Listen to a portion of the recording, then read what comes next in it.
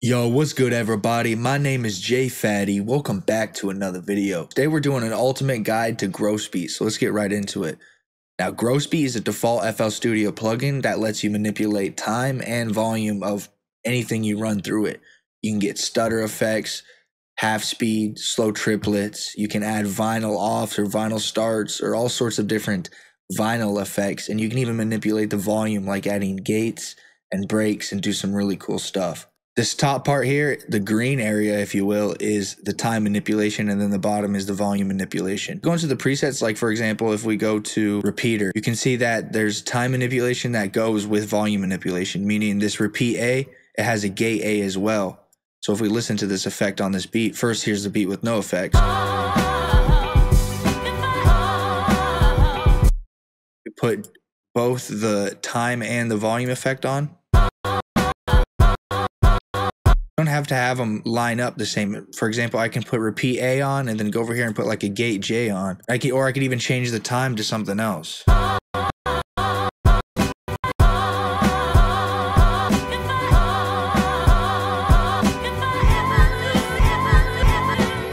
That right there is fire. Sometimes the volume manipulation can be too much, but you can edit all of these presets, which we're going to talk about a bit more here in a second. Some of these presets, like for example, if we go to Turntablist, and we click on one of the time presets, it's locked to one of these volume presets. As you can see here, when I'm clicking around, the time and volume are locked together. And if I go down here and try to choose a different volume, it still only plays what it's locked to. That's because there's a button right here. That's the link volume slot. If you click that, now you can choose a different volume slot and have it play with a different time slot. So keep that in mind as well. Some of my favorite presets in here, I like the momentary presets. There's some really good ones. There's slow triplet.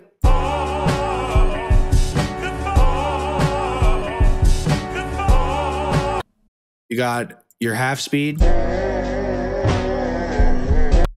this is also where various vinyl effects are, like a vinyl stop, vinyl off, vinyl on, vinyl push, etc. And you got juggle effects, you got different repeating effects, and all sorts of stuff. Another place that I like to go to is patterns. There's some really cool stutter effects that you can get in here. For example, like this one right here is pretty cool. Or this one right here is really dope to add on to drums.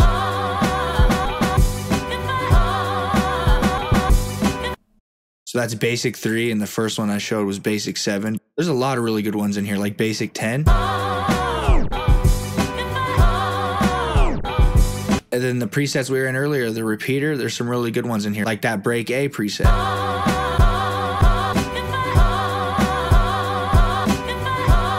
You also got flanging, which is pretty cool. You can add a flange effect. Flange 1, 2, and 3 are pretty good, but then static flange is also really good.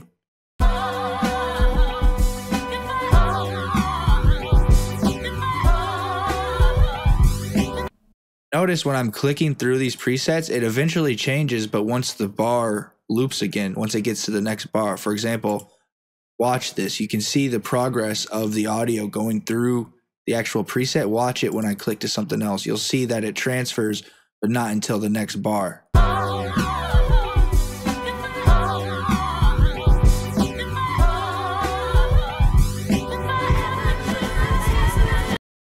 You see what I'm saying? So Grosbeat has little things like that. And there are some things like, let's go back to slow triplet, because you can really hear it in moments like this. If we go to slow triplet and I hit play and start moving stuff around, it's going to get off beat and it's very annoying.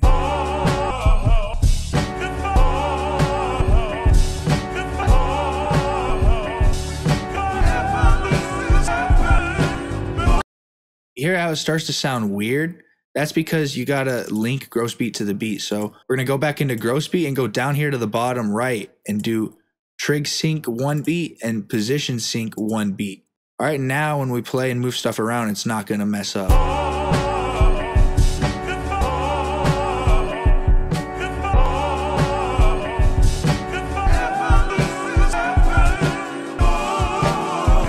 So definitely remember that, because you'll definitely run into that issue with grow speed. So all of these presets we can manipulate manually, or even create our own presets. You can even find really cool packs of presets online that the community have created. You just have to search free grow speed packs. I like this one, the basic 7, but I don't like this part over here. This is a grid system that grow speed has. So you can go over here to choose your snap to grid. We'll keep it at 1/8, but we can literally just right click points in like so. It's actually, I just want to remove this over here because it adds a weird effect. If we listen, I really like that for just, you know, one little part of a bar. I'd rather just have this stutter right here. So I just removed it.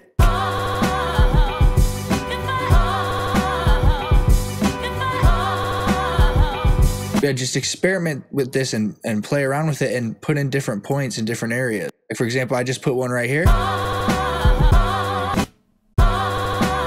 Depending how you put in the points, like for example, if I put in something like this and it has this slant, that's going to do some kind of pitch up. If we were to do something like this where it's slanted in the opposite way, it's going to pitch it lower.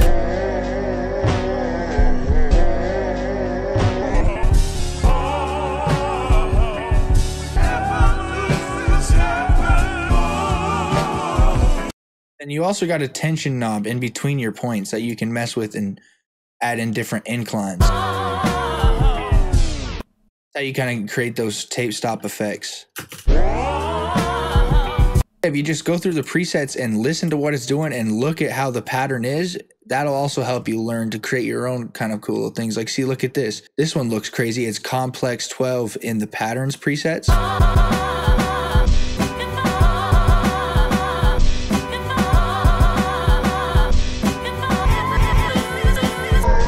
So you can really get specific grooves, and you can do all of that with your volume presets as well. They act the same as the time presets. So there are a bunch of different things that you can do other than editing the preset to actually manipulate the preset that's built in. So if we go back over to momentary, put on slow triplet, down here, we can turn on the one shot mode. That's just gonna make whatever effect we click go for one bar only.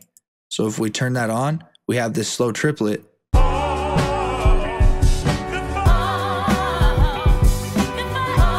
See, it switches back to whatever this empty slot is. So actually you could change the empty slot and have it be something else if you want.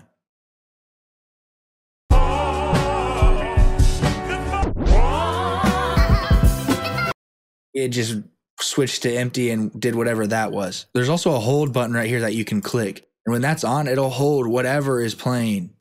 So if we play this and mess with the hold,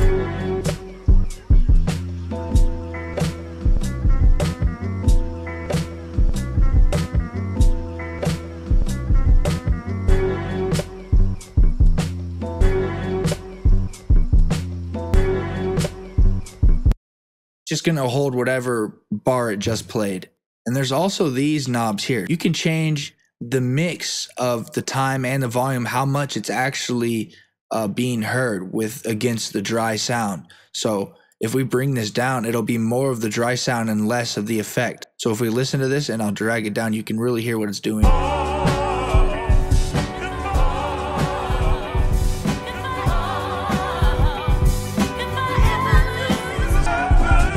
Same thing if I put on a gate here and turn the volume down.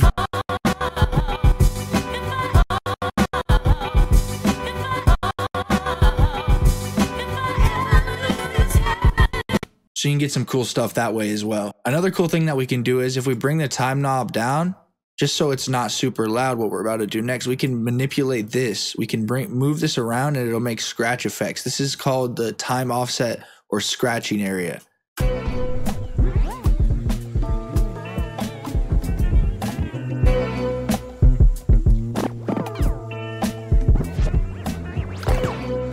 So if you really mess with that, you can get some cool stuff. And you can link or automate any of these things in here. By link, I mean link it to a controller. For example, I can right click this to link to controller. Then I'm gonna move one of the knobs on my controller and now it's linked and I can slide this around and manipulate it that way.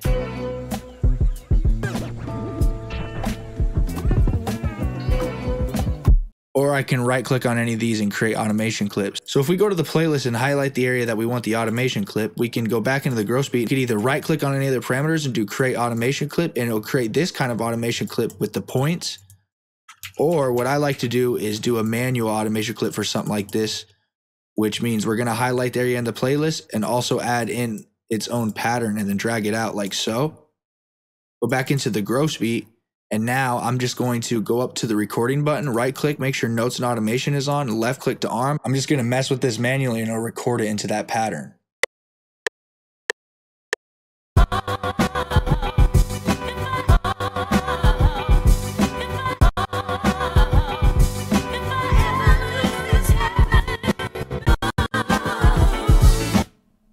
So you see that pattern is recording that automation, and now you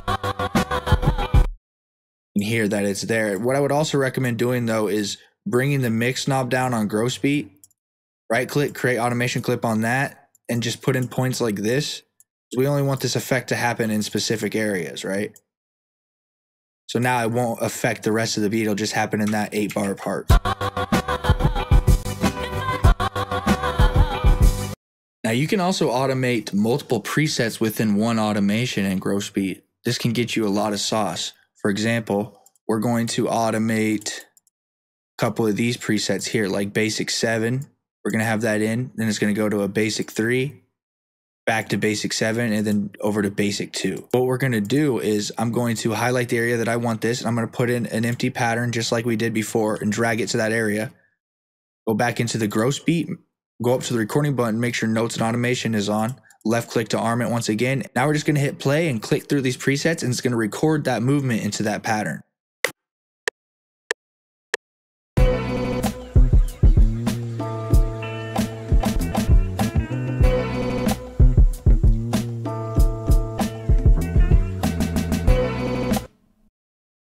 So now we have a pattern that has recorded that movement.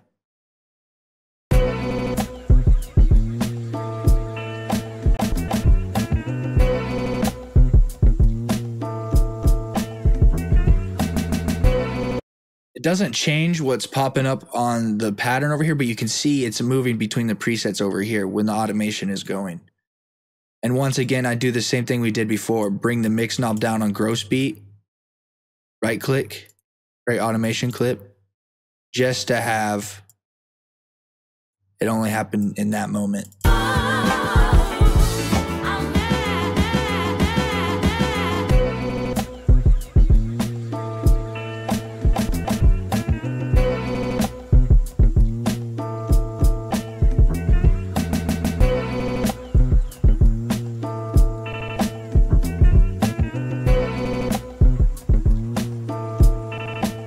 So that's pretty much it for this video. Hopefully you have a better understanding on gross beat now. Let me know down below if you want me to go in depth on some of the presets and really talk about the different groups of presets that are in gross beat, because there's a lot of sauce in there and I only touched on a few of them. If this video brought you value, make sure you leave a like, hit subscribe, and hit the little bell. Make sure you stay safe, stay striving, and always be getting it. Much love, y'all. Peace.